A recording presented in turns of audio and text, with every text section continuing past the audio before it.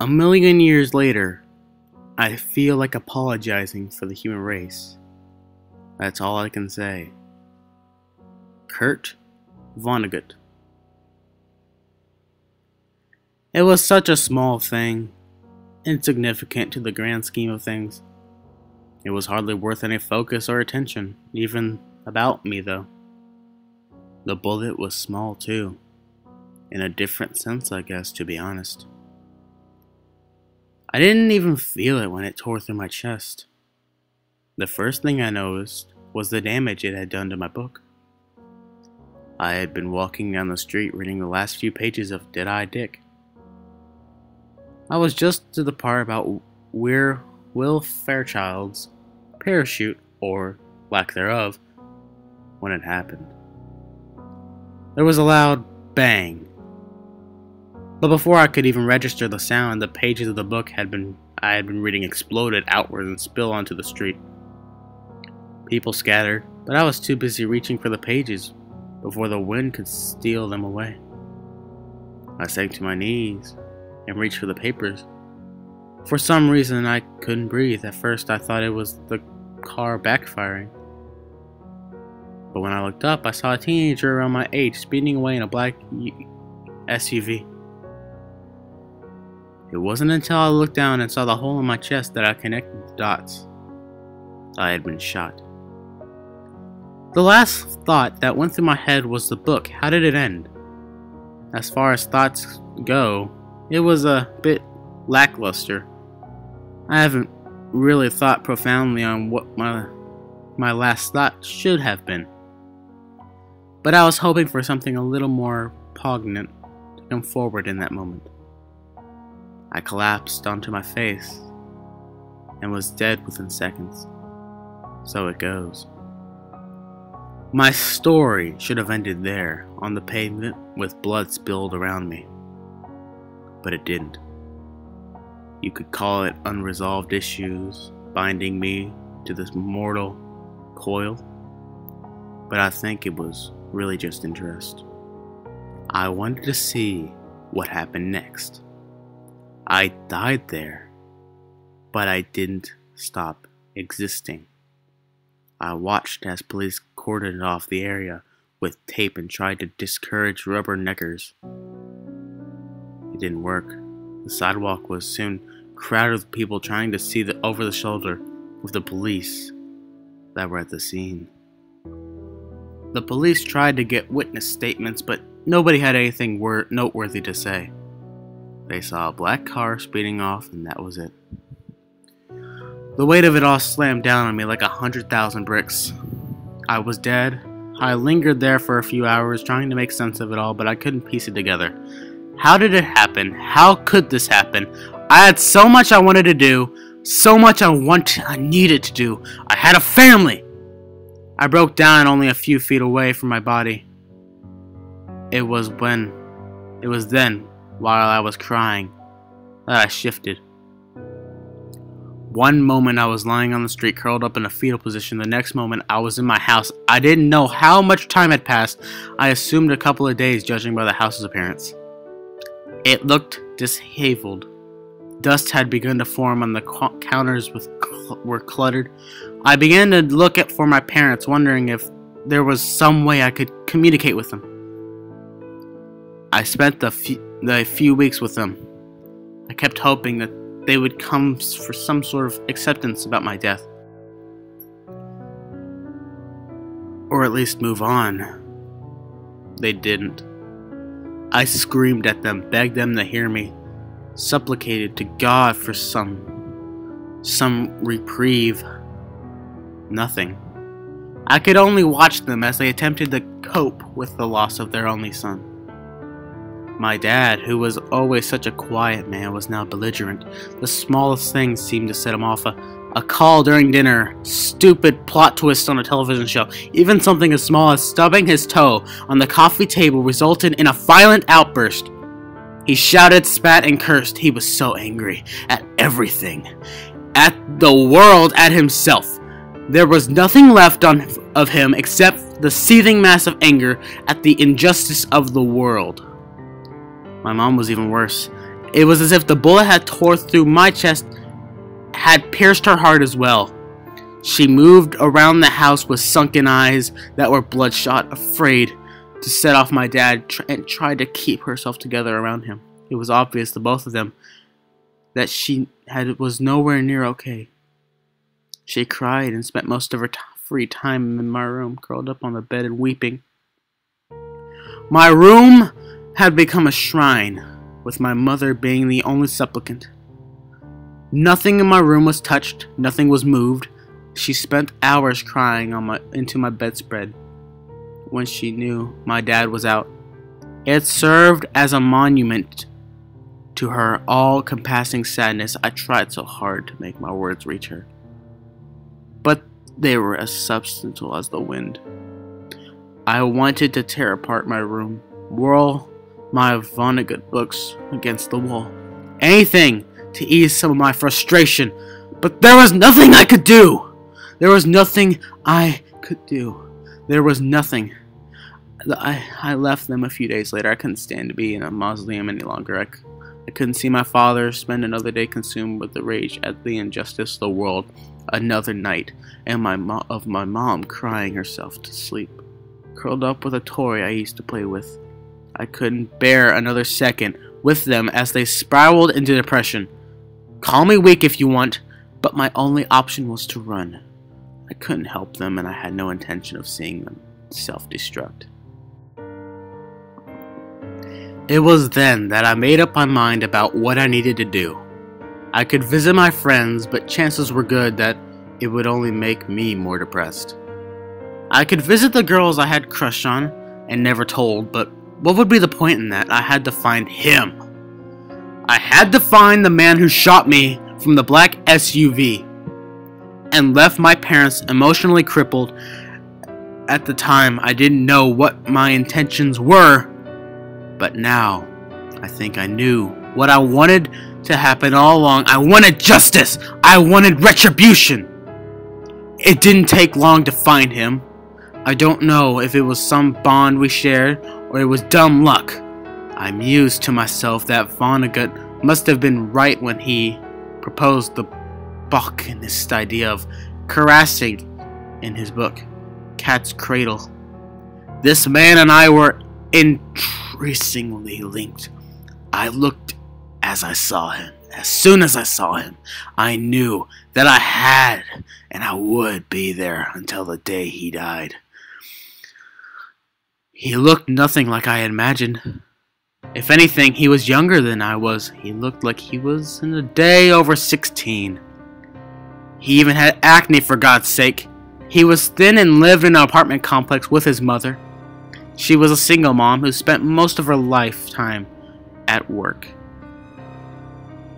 Giving him free reign of their tiny apartment, he spent most of his time in his room listening to rap. I spent most of the day watching him in confusion. How could this teenager have killed me? For what reason did he have to pull the trigger? I spent my first few weeks following him everywhere and watching him, waiting to see some sort of remorse and regret for his actions. He gave no indication that my death had impacted him in any way. He hung out with his friends. He looked at a bunch of suburban teenagers playing at being gangsters.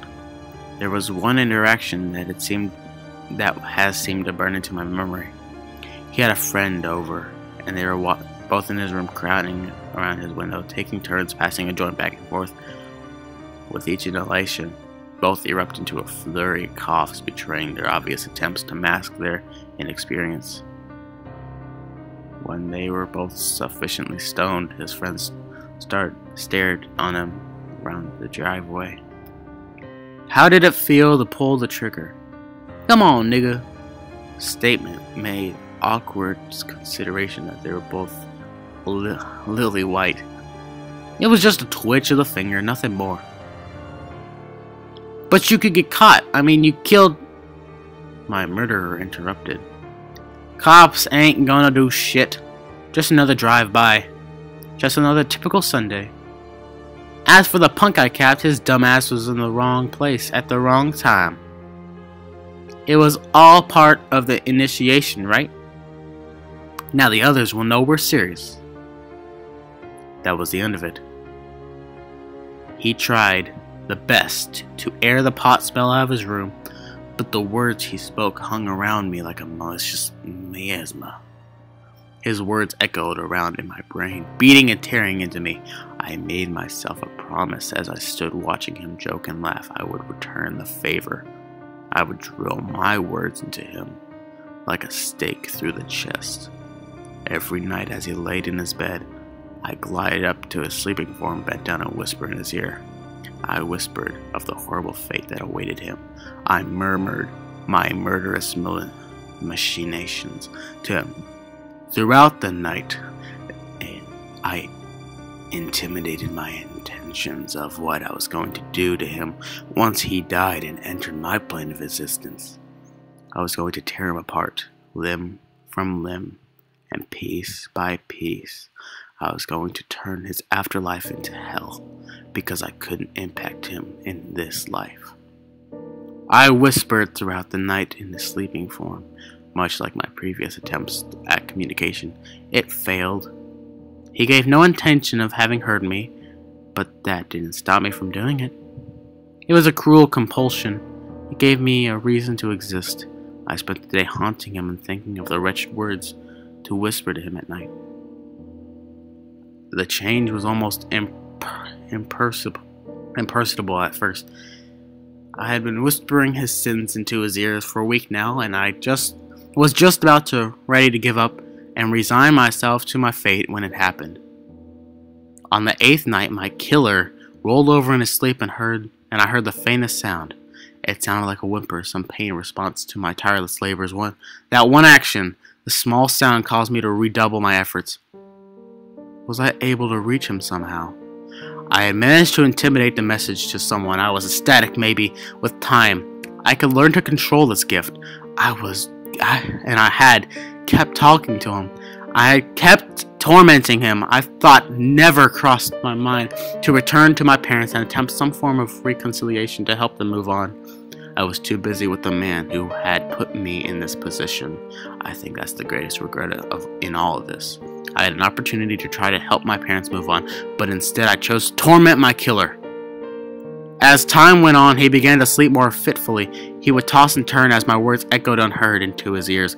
He began eating less and less. He could pick at his food enough to trick his mother into believing he was eating. He began to grow thin until, still, I whispered at my midnight medications to him.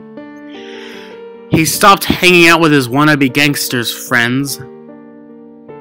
He began withdrawn and stopped speaking to people as he grew more and more reserved.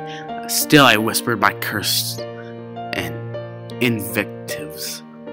He would sneak off at times during the day, wipe away tears. At night, he would break down, crying into his pillow in an attempt to smother his sound. Still, I whispered. He wasn't the only one that began to crumble away. My metamorphosis began as something almost imperceptible. It started with my skin beginning to crack. Tiny fissures spread along my flesh, revealing decay. Tissue underneath my skin turned molten and gray. I couldn't see my entire body, but I was certain that I could. It would be similar of that of a moldering corpse. I reasoned that it was the effect of my body decomposing. My ghostly form was still linked to my body in some way. I was rotting. As it rotted, and so did my current form, I wondered what would happen to me if enough time passed. Would I reduce to mummified remains so the worms picked me apart, leaving me a skeleton? Either way, it didn't matter to me. I was too busy tormenting him. I would stop, couldn't stop. I continued my malevolent midnight mantras to him for 2 more weeks before the end came. I had started whispering to him at all hours of the day by then. I hadn't left this room, his room, at all that weekend. He had just sat in darkness as I told him of my hatred for him and how it would be better if he died. Upon uttering those words, the floodgate shattered. My words couldn't reach him. But maybe my sentiments did. He shot up from his bed, as if galvanized, and began tearing down posters, throwing his stuff around the room, and venting his emotions. His mom heard the commotion and began knocking at his door. He ran across the room and locked the door before she could open it. She asked him what was wrong, and that was when he began his confession. The words spilled out of him like the blood of the bullet hole. He wept. I killed him. I didn't mean to. I said I had to do something to prove I wanted into the gang, that I would be willing to do anything for them. I thought if I pulled the trigger, but missed him, it would be good enough. It was an accident, I swear. I didn't mean to shoot him. I didn't know, God. I didn't. I could almost hear the gears in her brain turning and try to connect the dots.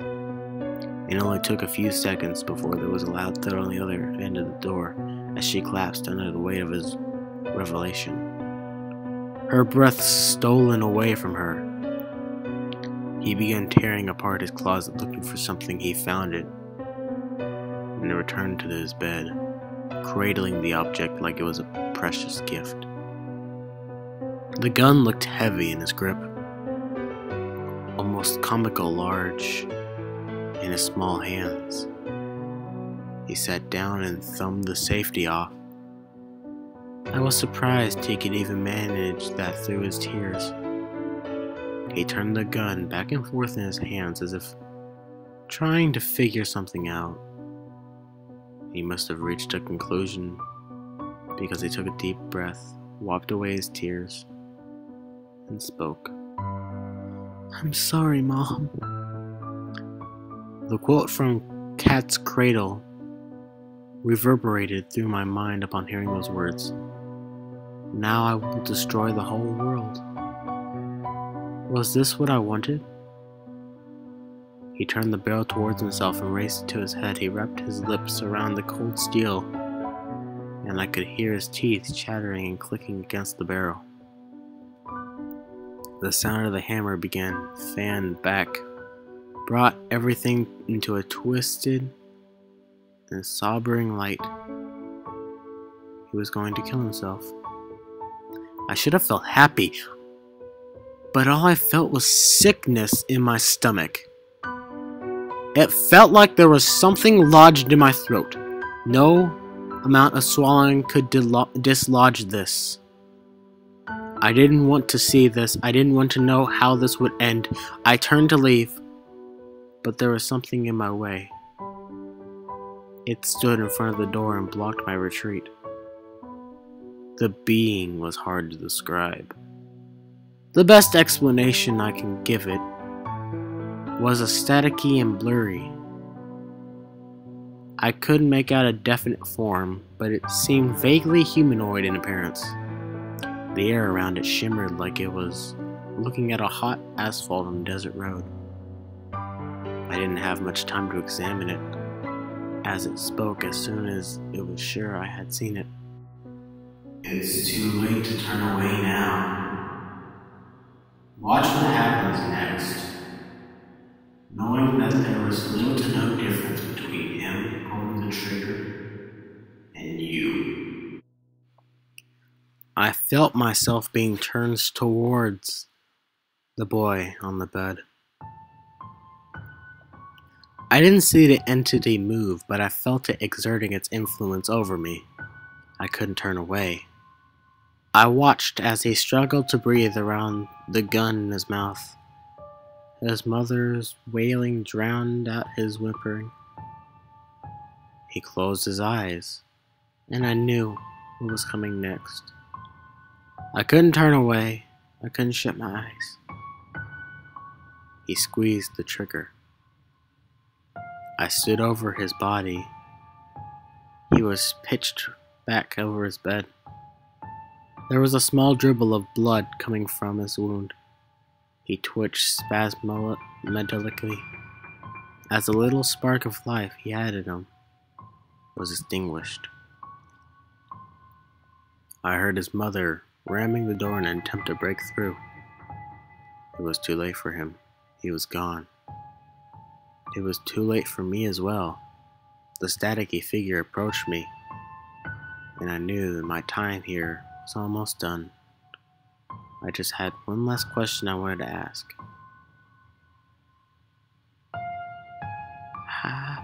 How did it end? I meant the book. Did I, Dick? The transparent being shifted, and although I couldn't see its face, I knew it was smiling. It told me how it ended, and I wept bitter tears. I told the thing I was ready. His form shifted, with what I assumed was a nod. I was ready to leave this world. I felt myself floating up, and I let myself be taken. I sank into myself and began to weep again. I thought I wanted revenge, but this all felt wrong. I had taken his life like he'd taken mine. The only difference between us was intention.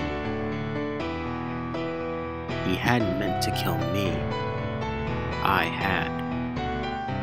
I began tearing.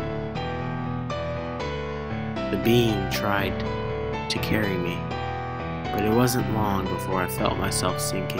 My soul was far too heavy to be carried. I wish I could say that the years passed by in a blink of an eye, but that wouldn't be the truth. They dragged by, slowly suffering. I suffered through under each crawling hour. I filled my few years watching my parents unable to do anything as they self-destructed.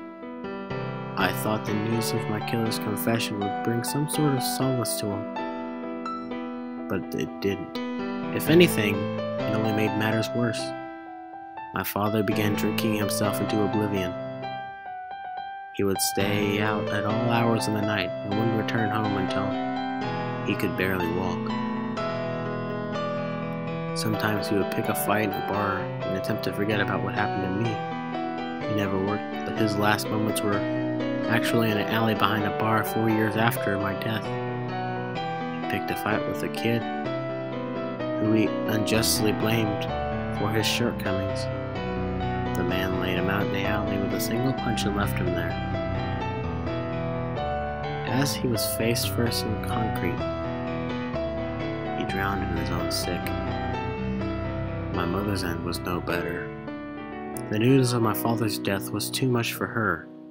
She survived a few months after his death, but her heart wasn't in it. She swallowed a bottle of pain medication left over from the old surgery. She spent her last moments on the bed, waiting the overdose with an old sweater I used to wear across her lap. As the end approached, she reached out, as if she could see me standing only a few feet away from her. She couldn't.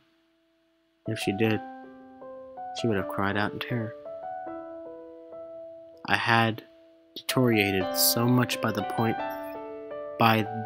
that I wasn't even recognizable. My stomach had become tumescent, and my flesh began weeping a milky substance.